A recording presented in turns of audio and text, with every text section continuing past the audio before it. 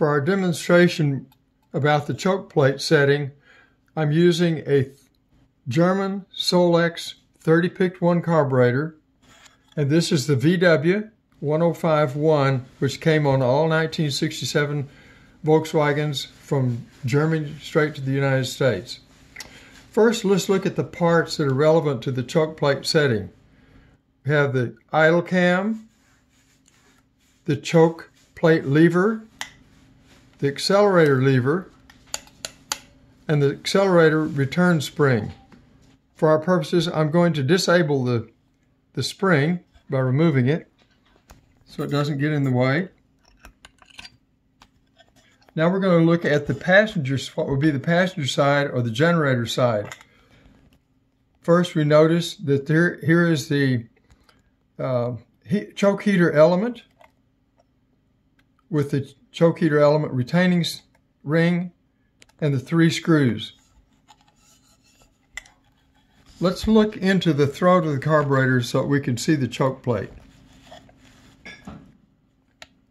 We can actuate the choke plate by pulling on the choke plate lever over here, or by rotating the choke heater element counterclockwise or clockwise.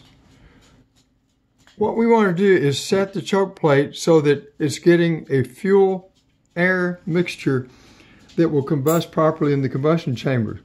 If we have the choke plate set too widely open, then what happens is there's going to be too much air and the carburetor doesn't start properly. If we close it tightly, there's plenty of gas but no air now, and so we're going to choke the carburetor. So if we run it lean, we're not going to start properly. If we run it closed and rich, it's not going to start it properly. I like to set the choke plate about 1/4 to 3/8 inches from the throat edge of the carburetor. We're looking at this point right here. Once I get it set, I'm going to hold this and then tighten the 3 screws, but we're not through yet. So if I turn the choke heater element counterclockwise, it closes. If I turn it clockwise, it opens it. Now we have a little thing here casting on the outer edge of the carburetor casting. David Brown calls these pips. There's 3 of them there. One's taller and 2 are shorter. As well, we have a little groove here on the choke heater itself. We talked about this, and really in the Volkswagen literature, David says there's no mention of this as to if it's useful in the setting or not. One would think that the groove might align with one of the pips.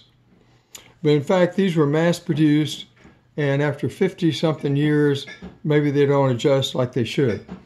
But I'm going to set the choke plate 1/4 to 3/8 of an inch open, meaning that the groove is going to land right there between the tall one and the short one on the bottom. That's where I like to have it set. And see, when I flip the choke plate lever, it returns to the same opening setting. Now let's reattach the spring.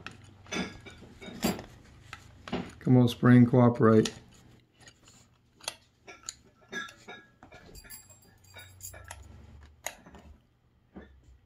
When we've driven the car and the engine is hot, what happens is the choke heater element has released the tension on the choke plate. The idle cam has gone to its lowest point, and the pin on the accelerator lever is holding it open. So when we park the car at night, this is the position that the choke plate is going to be left in. Now, when you get out in the morning, you're going to start your car, going to go to a Volkswagen show or go down to see the mechanic. You're going to get in, put the key in the ignition, do nothing yet, depress the accelerator pedal 1 time, and when you do, that's what happens. The choke plate returns to its cold setting. Now you're ready to go. You can turn the key to start position and start your car.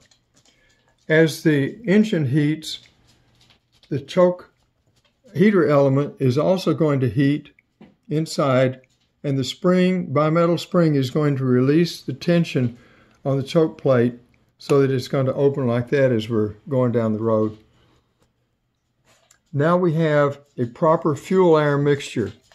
We have proper air, proper fuel to combust in the chamber. Thank you for watching this little video.